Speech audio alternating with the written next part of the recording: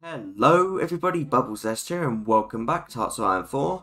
In today's video I want to talk a little bit about the Soviet Union. Specifically, I want to talk about the right opposition's Soviet coup and why I don't think you need to do it. I see so many people online commenting, oh, I failed the coup, Bukharin got purged, Rykov got purged, I got locked out of the focus tree. And I always think, why did you even do the coup in the first place? But there's no point in me just constantly commenting why I think the coup is a bad idea. I should show you why the coup is a bad idea. So let's begin, shall we? There we go, we've entered right opposition. For this example, I'm going to be rushing the start of the Civil War as soon as I can, so we're going to do the need for policy changes, dissent in the party, and coup d'etat. Our base will be in Archangelisk, and I'm only going to expand into two states, Onolets and Volgodar. And that's pretty much all I will need. So, first benefit of doing this is that we minimise who Stalin will likely purge, because he has very little opportunity to do many purges. In fact, doing this so quickly means he probably won't even do the trial of the Zenonites. Funnily enough, Bukharin gets arrested in this instance, so I have to increase paranoia to keep him alive.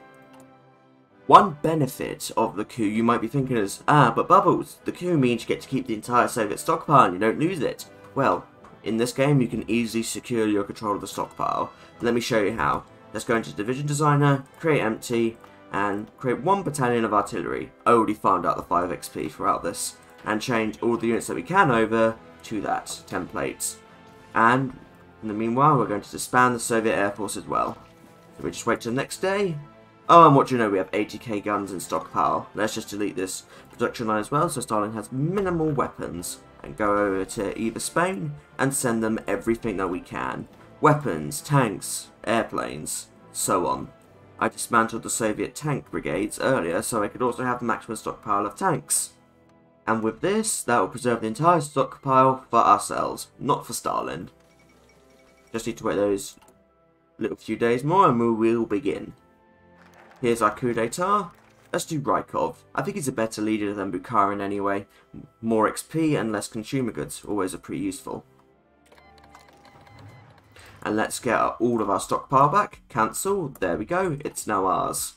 Now let's prepare to win this as soon as possible. Merge everyone up and we'll change them all over to cavalry. Why cavalry? Because horse runs fast.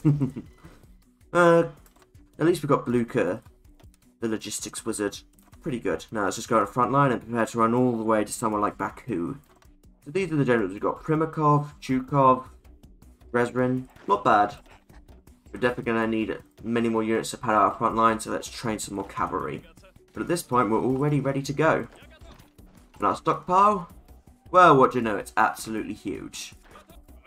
So that benefit the coup had, nope, we ensured our control of that pretty simply, if I don't say so myself. And now we'll just get rid of Stalin as soon as we get Org, because right now these units are still technically artillery units. What do you know, these artillery units, as usual, just completely melt and we could just keep pushing them away.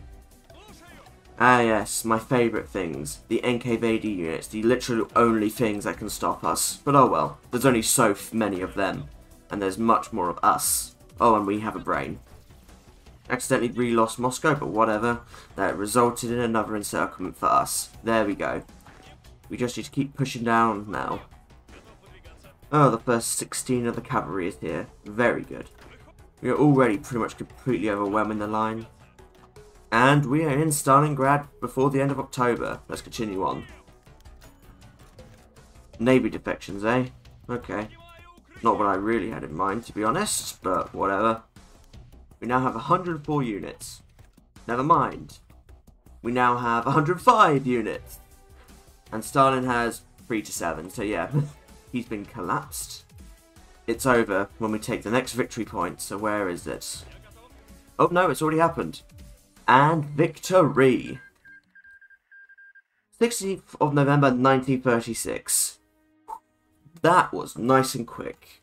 Now, I can already see what you're thinking. But Bubbles, you lost so many generals, and you don't have so many advisors unlocked. You only really have Tomsky, Bukharin. And I'll say this, there is no general, there is no advisor in this game that will make or break a run.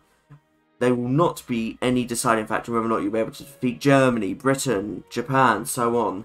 Yeah, they're useful and important, but they won't be the thing that makes you lose, win, Now, we're going to do the coup next, but keep this in mind, I've managed to finish this by 16th of November 1936, and just getting to the ability to do the coup takes 280 days. At this point, I can just rebuild, be prepared. I could even do gun scams with Tanatuva or something if I was really desperate for extra equipment. But now, time to do the coup. Right, so just like last time, we'll be doing this as quickly as I can. So we'll do infiltrate the NKVD, policy changes, organise uprisings, clandestine cells, undermine Stalin's authority, and plan for the coup. Now, this obviously runs the risk of increasing Stalin's paranoia quite a lot. But oh well, don't really have much of a choice. I'm not going to set up a secret base. I don't actually see the need for one today. Because obviously the whole idea of doing this is that we don't have to fight. The only reason that you would do infiltrating the NKVD in a run like this, though, is to increase your chances of blowing Stalin's head off. If you are absolutely desperate to keep the right opposition leaders alive, obviously something like infiltrating the left would be useful for that. Because obviously it does exactly what it says. It means Stalin will focus on them. There is a benefit here related to Spain. You can send volunteers to them and not be interrupted. So you could ensure the victory for the Republicans a lot smoother than what you would be able to do if you rushed a civil war like I did. So in this instance, I'm going to help the Republicans with air volunteers. I'm going to allow Stalin to do the trial of the Zenonites. The main reason for this is it slows him down to the block of Dwights and Trotskyites, the trial that gets rid of Bukharin and Rykov, I believe. So the later he does that, the sooner we can do the coup. You could still do something like divert attention towards the military after he's done it, though. For events like this, we probably need to decrease Stalin's paranoia. Unfortunately, because I just got an elusive gentleman, but whatever. The only thing we truly need political power is if we want to keep Yagoda alive. But we can let Yagoda be purged, and that'll be fine, but Yezhov we do need to keep alive at all costs. Because if Beria gets in power, obviously we can't persuade him. Looks like we've done well with the first Great Purge, because it will just go right back down to 0. So I guess that works for us. Doing undermine Stalin's authority as late as we can is useful. If we can limit his paranoia game, that's why. But unfortunately, we have to do it, and so 1 extra paranoia a week. It is now also November 16th, so keep in mind at this point, in the previous run, I have already finished. So any day after this point is just extra time that we're losing. Now, time to plan for the coup. There we go, this will mean our paranoia is only 5%, and now let's get Yagoda on board. And who's been arrested? Funnily enough, it's Rykov! You know what, I saved Bukharin last time, so we're going to save Rykov this time. Right, let's get rid of him, shall we? Now, keep this in mind. It says 80%, and that's true, but this can still fail. And if this fails, oh, that's not good. If it fails, it's an automatic start. And in this instance, I can't start by changing my units over to artillery divisions. I don't have the XP for it. So basically, we have to get lucky. Well, that's lucky. In this instance, he did go.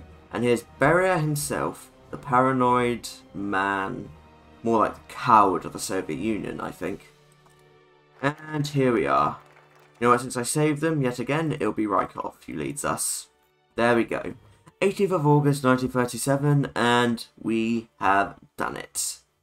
So, in the first run, it took me till November 1936 to get in power. In this run, it took until August 1937. That's nearly half a year. In fact, it's over half a year, actually.